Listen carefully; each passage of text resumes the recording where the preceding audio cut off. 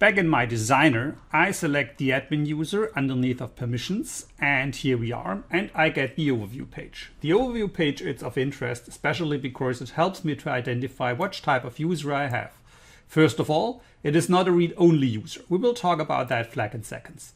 Secondly, there are directly assigned permission groups, 37, which just give us some permission. Additionally to that, in the second blue box, you see the complete amount of working permission group. What did that mean?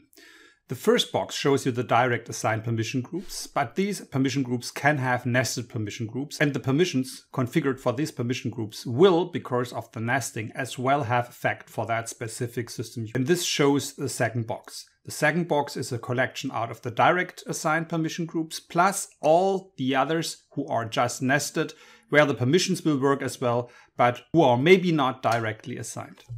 What I can see on the right side are 3 green bubbles, 1 per front end. There is one for the designer.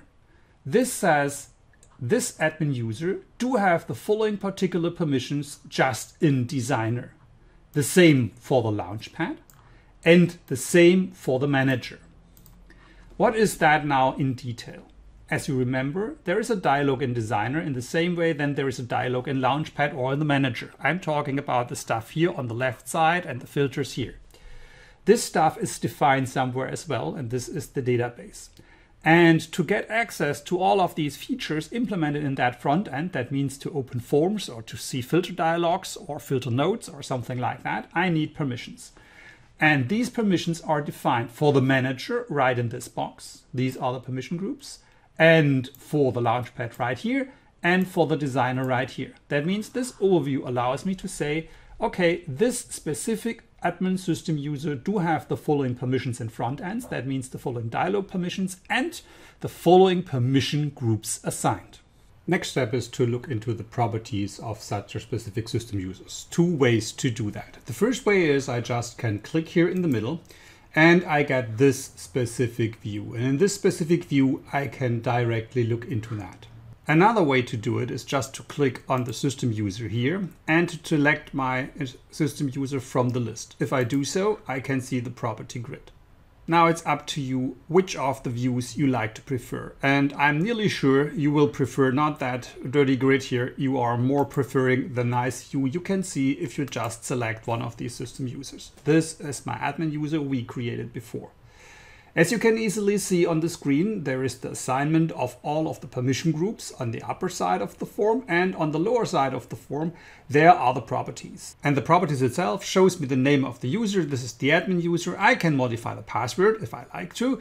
And this is what I like to explain next. First, the read-only flag. The read-only flag says that if it is set that all stuff that this user will see cannot be modified.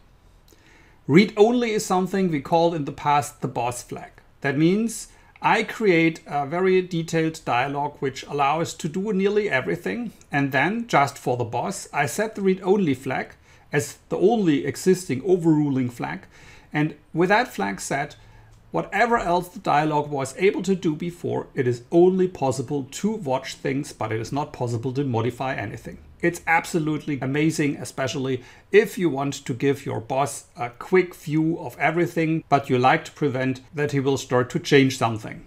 The second flag is something we saw before. This is the admin user flag. This is responsible that every of these new permission groups will be automatically assigned. It is only something for a small group of people, as you can truly trust me.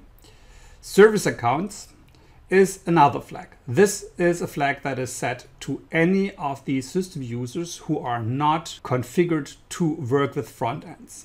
The service account flag is set for amount of system users, could be used from other systems to access the identity manager. Once the flag is set, it is not possible to sign in anymore. For all the people who love just the grid view, they can click here on the tab Extend, and then they will get the same grid than you saw in the other view in the list editor before. With that, from my perspective, this view here is the best view to be used. And the only flag we have not discussed is now the external password management flag. This is something we will discuss later in another security video.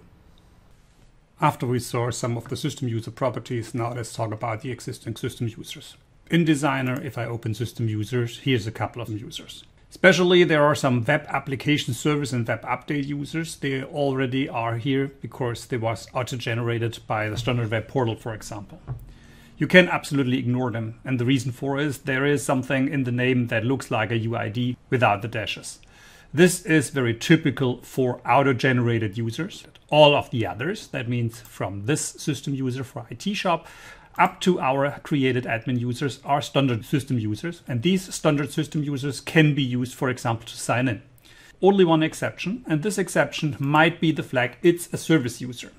To look into that, remember, you have to see if there is a flag service account set. If that happens, then this one it's a service user and cannot be used for any login. For example, SA it's something like that.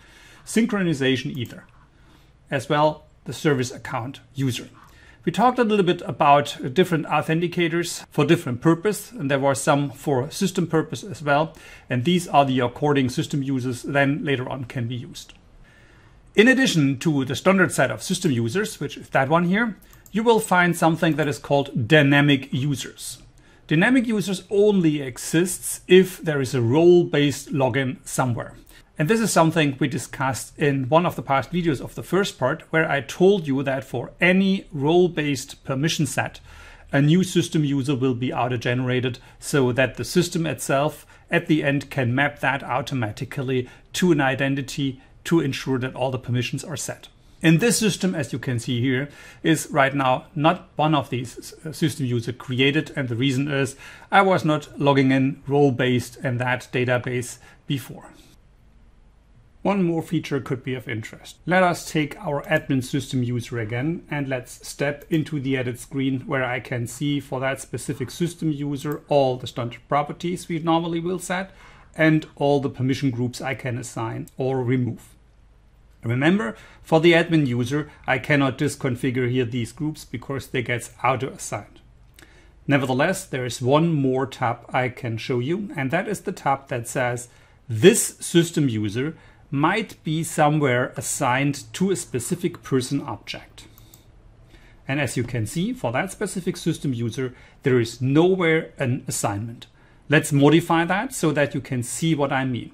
Therefore, I step into the manager, and in the manager, I select some employees. I just select some of them.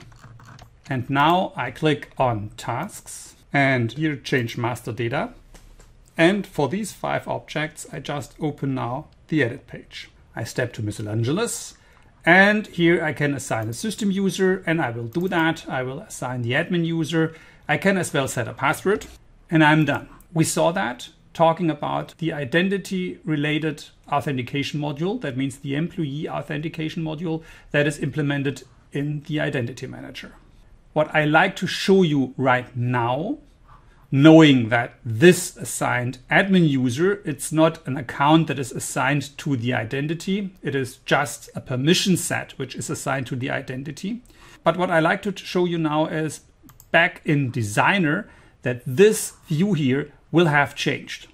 I cannot see the difference right now, and the reason for that is that at present I'm working on a copy of my configuration data. And to get the new information, I have just to close the database connection and to replace it by a new data connection. And after my designer is back, I can just jump to my system user again. Therefore, I have to go to permissions first, system user. Here's the system user, admin user. I jump in.